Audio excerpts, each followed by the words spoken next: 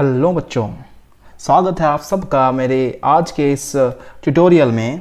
हम लोग आज पढ़ने वाले हैं जावा के सबसे पहले चैप्टर को। हमारा लेसन 1 जो है वो है introduction to object oriented programming concept. ठीक है, हमारा ये जावा का सबसे वेरी फर्स्ट लेक्चर है और लेसन 1 जो कि आपके सामने दिख रहा है। तो हम इस लेसन 1 को 2 यूनिट में डिवाइड किए हैं मैंने, ठीक है, आपके कन्वीनियंसी के लिए, ताकि आपको सुविधा हो, ताकि आपको ज़्यादा बेहतर समझ में आए। ठीक है, तो देख लेते हैं कि सबसे पहला यूनिट हमारा जो हम लोग पढ़ने वाले हैं वो यूनिट 1 क्या है। तो जैसा कि आप अपनी स्क्रीन पर देखोगे कि यूनिट 1 जो हमारा है वो है principle of object oriented programming. ठीक है, तो ये हमारा यूनिट 1 है। इस यूनिट 1 में हम बहुत सारे डिफरेंट टॉपिक्स को स्टडी करने वाले हैं। ठीक है, तो उन डिफरेंट टॉपिक्स को मैंने पॉइंट वाइज आपके सामने रखा है, मैं आपको दिखाने वाला हूँ, जिसमें आपको ये चीज़ें समझ में आएंगी कि ये चैप्टर यूनिट 1 में आप क्या क्या सीखने वाले हो। ठीक है, तो चलिए चलते हैं नेक्स्ट स्लाइड में। तो नेक्स्ट स्लाइड जो हमें बताएगा वो है कि हम लर्निंग स्कोप, हम सीखने क्या वाले हैं इस यूनिट 1 में। इस ट्यूटोरियल में आप यूनिट 1 में क्या क्या सीखने वाले हो। तो सबसे पहले हम लोग देखने वाले हैं इंट्रोडक्शन।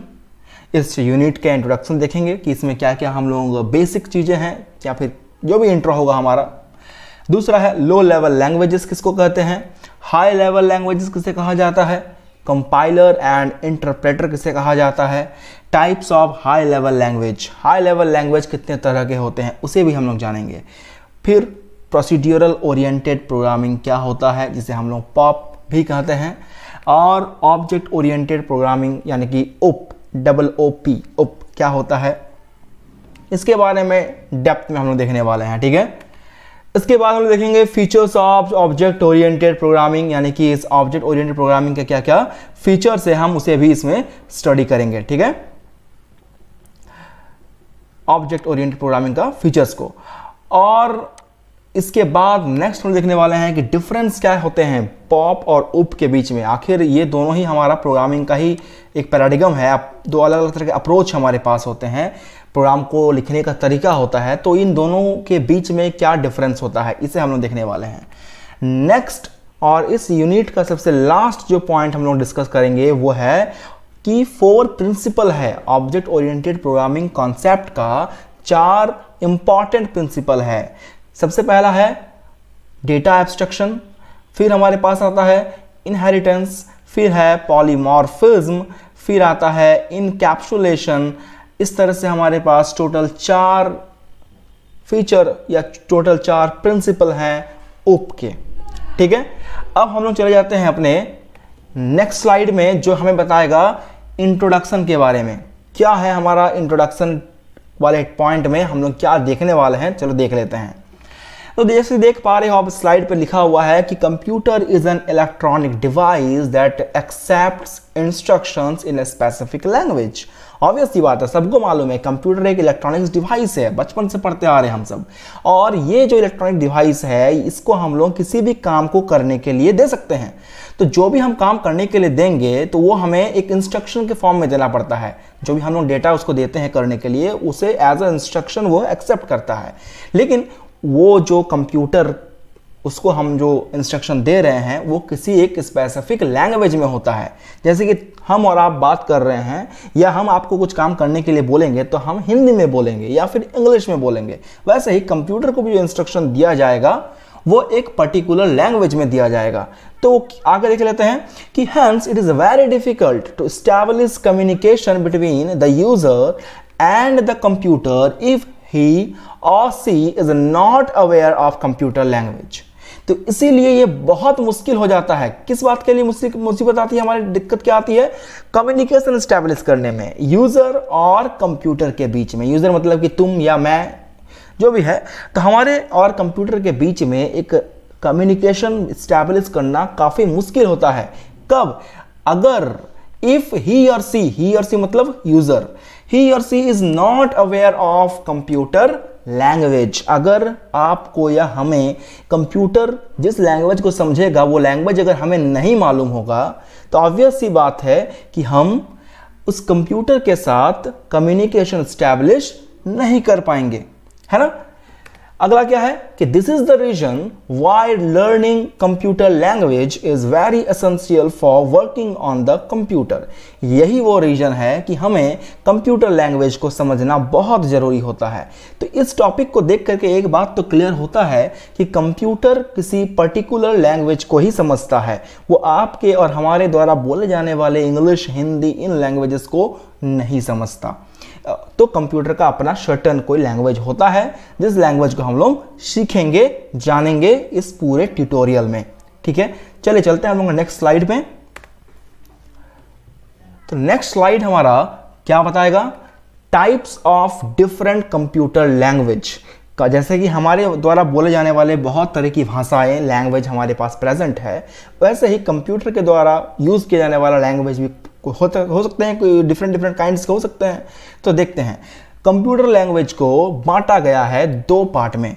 सबसे पहला पार्ट, जो सबसे पहला टाइप है वो है लो लेवल का लैंग्वेज, और दूसरा जो कंप्यूटर का लैंग्वेज है उसे हम लोग कहते हैं हाई लेवल लैंग्वेज। क्या होता है ये लो लेवल लैंग्वेज और क्या होता है ये हाई लेवल लैंग्वेज, हम लोग इसके बारे में स्टडी करेंगे। चलो चलते हैं नेक्स्ट स्लाइड में। नेक्स्ट स्लाइड हमारा है लो लेवल लैंग्वेज, तो हमारा पहला टॉपिक था, ठीक है। तो लो लेवल लैंग्वेज क्या होता है? The low level languages are the type of computer language in which the computer recognizes the instructions without conversion into any other form। यानी कि लो लेवल लैंग्वेज कंप्यूटर का खुद का लैंग्वेज है। यानी अगर आपसे या हमसे कहा जाए कि आपका अपना खुद का यानी मदर टंग कहे तो कौन सा है, तो आप जो बंगाली हो बोलेगा बंगाली है मेरा मदर टंग, जो हिंदी समझता है उसके लिए हिंदी है मदर टंग। तो वैसे ही कंप्यूटर का कह सकते हो कि ये लो लेवल लैंग्वेज एक मदर टंग है खुद का। जैसे कि आप अपने मदर टंग को इजीली समझ जाते हो बिना किसी ट्रांसलेशन के, वैसे ही कंप्यूटर भी लो लेवल लैंग्वेज को इजीली बिना किसी ट्रांसलेट किए हुए ही, बिना किसी कन्वर्जन के समझ जाता है ना। यानी ये कंप्यूटर का सबसे इंपॉर्टेंट और सबसे आसान समझे जाने वाला लैंग्वेज में आता है। They are short of cryptic language. यहां एक वर्ड यूज किया गया है क्रिप्टिक। क्या होता है ये क्रिप्टिक का मतलब? देखें, क्रिप्टिक मतलब होता है कि एक ऐसा किसी भी लैंग्वेज का ऐसा लिखने का तरीका जो कि कोई और ना समझ सके। जैसे अगर आपको मान लीजिए ऐसा देखा जाता है कि आपके पास एक कोई दूसरा लैंग्वेज का स्क्रिप्ट लिखा हुआ है, सपोज कर लेते हैं कि आपके पास पोर्टुगीज लिखा हुआ, पोर्टुगीज का एक स्क्रिप्ट लिखा हुआ है जो आपके सामने स्क्रीन पे दिखेगा, तो क्या आप उस चीज़ को देख के समझ पाओगे? ऑब्वियसली समझ नहीं पाते हैं, है ना। वैसे ही कोई अगर लैंग्वेज को किसी दूसरे फॉर्म में लिख दिया जाए ताकि उसे कोई और ना समझ सके तो उसे हम लोग कहते हैं क्रिप्टिक फॉर्म ऑफ लैंग्वेज। तो ये जो लो लेवल लैंग्वेज है ये भी एक क्रिप्टिक लैंग्वेज ही होता है, ठीक है। Which are not directly understood by the normal user. इस लो लेवल लैंग्वेज को कंप्यूटर तो समझ जाता है इजीली, लेकिन इसे समझना एक नॉर्मल यूजर के लिए आसान नहीं होता है ना। चलो आगे बढ़ते हैं। The low level languages are further categorised into two type. यानी कि लो लेवल लैंग्वेज भी दो तरह के अलग अलग होते हैं। सबसे पहला हो गया मशीन लेवल लैंग्वेज और दूसरा है असेंबली लेवल लैंग्वेज। दो अलग अलग तरह के हमारे पास लैंग्वेजेस प्रेजेंट हैं जो कि लो लेवल लैंग्वेज का ही पार्ट है। तो हम चलते हैं अपने नेक्स्ट स्लाइड में और समझते हैं कि आखिर ये मशीन लेवल लैंग्वेज और ये असेंबली लेवल लैंग्वेज किसे कहते हैं, है ना। चलिए नेक्स्ट स्लाइड हमारा है मशीन लेवल लैंग्वेज के बारे में। जैसे कि मैंने आपको पहले ही बताया, तो सबसे पहला हमारा ये जानना जरूरी है कि मशीन लेवल लैंग्वेज है क्या। तो देखें, it is the form of computer language in which instructions are coded. ये कोडेड वर्ड यूज किया गया है। मतलब क्या होता है मैं बताऊंगा आपको। Instructions are coded in terms of binary digits, ये काफ़ी इंपॉर्टेंट है। अगर आप कंप्यूटर के स्टूडेंट हो और आप अगर पहले अपने क्लासेस में कंप्यूटर पढ़े हो तो आपको पता होगा कि बाइनरी डिजिट्स क्या होता है। बेसिकली बाइनरी डिजिट मतलब होता है 0 और उसके साथ साथ एक और डिजिट होता है दैट इज 1। इन दोनों के कॉम्बिनेशन को हम लोग कहते हैं बाइनरी डिजिट, है ना। आपको मालूम होगा, आपने क्लासेस में पढ़ा भी होगा इसके बारे में। बिल्कुल, मैं इसे इरेज कर देता हूं। ओके, तो बाइनरी डिजिट मतलब बेसिकली वैसे डिजिट्स जिसमें दो ही सिर्फ कॉम्बिनेशन आएंगे, दो ही डिजिट्स के कॉम्बिनेशन होते हैं 0 एंड 1। फॉर एग्जाम्पल, अगर हम इसे आसान शब्दों में समझे तो आपके और हमारे द्वारा बोले जाने वाला जो इंग्लिश लैंग्वेज है उसमें टोटल कितने सारे लेटर्स होते हैं, तो आप बोलोगे 26 लेटर्स होते हैं सर। तो 26 लेटर्स ही वो बेस हैं जिनके मदद से वर्ड्स बनते हैं और उन वर्ड्स की मदद से सेंटेंस बनते हैं और सेंटेंस के मदद से पैराग्राफ, स्टोरी सब बनता है ना। तो यानी कि उस इंग्लिश लैंग्वेज का सबसे फंडामेंटल या सेलुलर यूनिट क्या हो गया, ABCD, यानी कि टोटल 26 लेटर। वैसे ही बाइनरी डिजिट्स का या मशीन लैंग्वेज का सबसे स्मॉलेस्ट बिल्डिंग यूनिट होगा वो क्या होगा, 0 एंड 1, जिसे हम लोग कहते हैं बाइनरी डिजिट। तो एक बार दोबारा से समझ लेते हैं क्या है कि it is the form of computer language. Machine language एक कंप्यूटर लैंग्वेज का ही फॉर्म है, एक अलग पार्ट है, जिसमें क्या होता है, इंस्ट्रक्शन जो होते हैं वो दिए जाते हैं किस फॉर्म में, कोडेड मतलब होता है इंस्ट्रक्शन को देना। आप इसको आसान शब्दों में समझ सकते हो कि इंस्ट्रक्शन जब दिया जाता है उसे हम लोग कोड भी कह सकते हैं। इंस्ट्रक्शन को देना या इंस्ट्रक्शन को कोड करना, दोनों का मतलब हम समझ सकते हैं सेम है। तो जब हम किसी भी कंप्यूटर को इंस्ट्रक्शन देते हैं किस फॉर्म में देते हैं, बाइनरी डिजिट के फॉर्म में देते हैं, तो उसे हम लोग कहते हैं कि ये एक मशीन लेवल लैंग्वेज है। यानी कि machine level language low level language का एक पार्ट है जिसमें सारे जो स्क्रिप्ट होते हैं वो बनते हैं किससे, 0 और 1 के कॉम्बिनेशन से। चलिए बढ़ जाते हैं हम लोग आगे। The computer understands this language easily. Obvious सी बात है कि ये कंप्यूटर का खुद का लैंग्वेज है तो ये उसको आसानी से समझेगा ही। It does not need to be transformed और converted into any other form. Machine language जो कि कंप्यूटर का खुद का लैंग्वेज है ना, तो इसको ऑब्वियस सी बात है किसी दूसरे लैंग्वेज में कन्वर्ट करने की कोई ज़रूरत नहीं पड़ती क्योंकि ये कंप्यूटर का खुद का लैंग्वेज है, वो अपने आप इसे समझता है। It is a machine dependent language. ये मोस्ट इंपॉर्टेंट है कि ये जो लैंग्वेज है हमारे पास, ये जो हमारे पास लैंग्वेज है मशीन लैंग्वेज, ये मशीन डिपेंडेंट होता है। यानी कि ये पर्टिकुलर किसी मशीन के लिए ही स्पेसिफाइड एक लैंग्वेज है ना। और हम लोग बढ़ जाते हैं अपने नेक्स्ट पॉइंट पर जो कि है लिमिटेशन।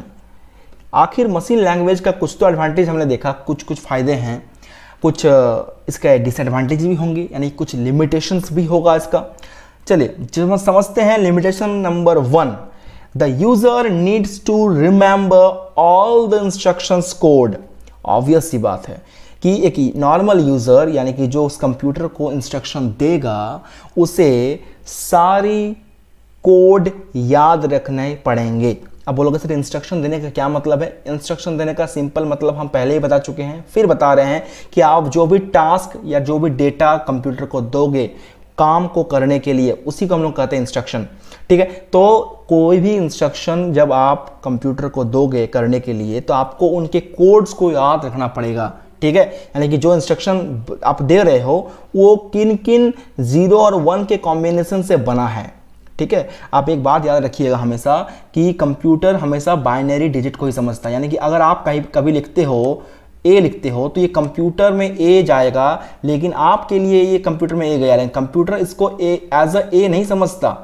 कंप्यूटर इसे समझता है कुछ 0 और 1 के कॉम्बिनेशन के फॉर्म में। मतलब इसमें जब आप कंप्यूटर के अंदर में ये ए जाएगा तो कंप्यूटर के अंदर में ये जाएगा आपका as a combination of 0s and 1। तो अब अगर आप मशीन लेवल लैंग्वेज यानी कि बाइनरी डिजिट्स का इस्तेमाल कर रहे हो तो आपको उनके सारे 0s और 1 के कॉम्बिनेशन को लर्न करना पड़ेगा, मेमोराइज करना पड़ेगा। ठीक है, ये थोड़ा सा मुश्किल हो जाता है। The error detection and correction is difficult. Obvious सी बात है, जब आप इतने कॉम्प्लिकेटेड एक लैंग्वेज को यूज करोगे तो इसमें क्या गलतियां हो रही है और उन गलतियों को खोजना और ठीक करना, तो वो ऑब्वियस सी बात है काफ़ी मुश्किल होगा फिर एक नॉर्मल यूजर के लिए। और क्या है कि it is a machine dependent language, जो हमने यहाँ पर ऑलरेडी पढ़ लिया है कि ये एक मशीन के ऊपर टोटली डिपेंडेंट लैंग्वेज है। ठीक है, चलिए बढ़ते हैं अपने नेक्स्ट स्लाइड पर। और हमारा नेक्स्ट स्लाइड हमें बताता है किसके बारे में, चलिए असेंबली लेवल लैंग्वेज, यानी कि लो लेवल लैंग्वेज का ही जो सब पार्ट है, जिसको हमने मशीन लैंग्वेज पढ़ लिया ऑलरेडी। अब हम लोग बढ़ते हैं असेंबली लेवल लैंग्वेज पे। तो what is assembly level language?